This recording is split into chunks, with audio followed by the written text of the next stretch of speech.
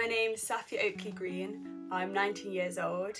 I'm Jamaican, Irish and Costa Rican. Hi, I'm Sophia Decaro. I'm 21 years old and I am English, Indian and Malaysian. I probably first realised that I was mixed race and that I wasn't white when I was at dancing, because everyone always used to have to get like spray tans for dance shows and I never did. The way that I look, the way that my dark hair or my hairy arms, people would make comments on. And I would get the question quite a lot, you know, where are you from?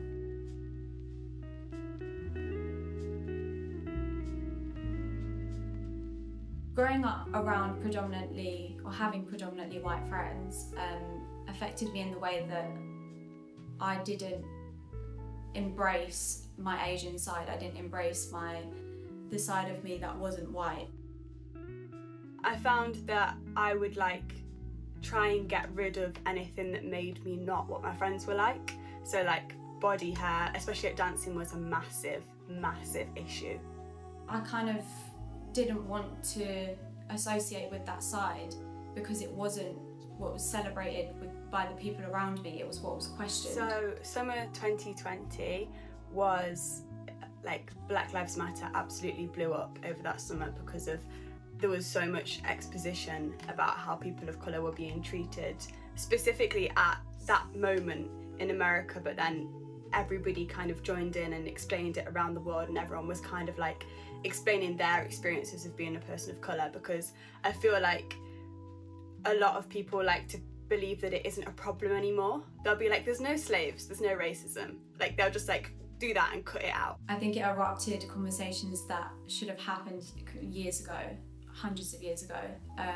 Well, the change should have happened hundreds of years ago. The conversations now, knowing what we know and being educated and being in an educated society where we have access, the UK specifically, we have access to that education.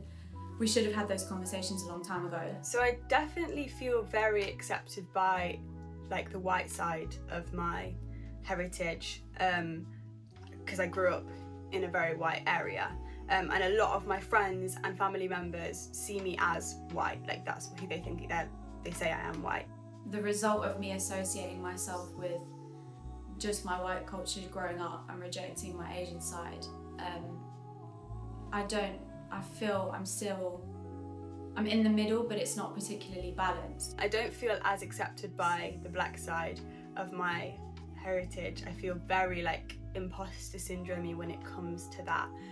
So much so that it wasn't until recently where I could be like, I am black, because I was worried that I'd said something wrong, because like I'd just not had any connection to it. I think the conversation about being mixed race in Britain at the moment is very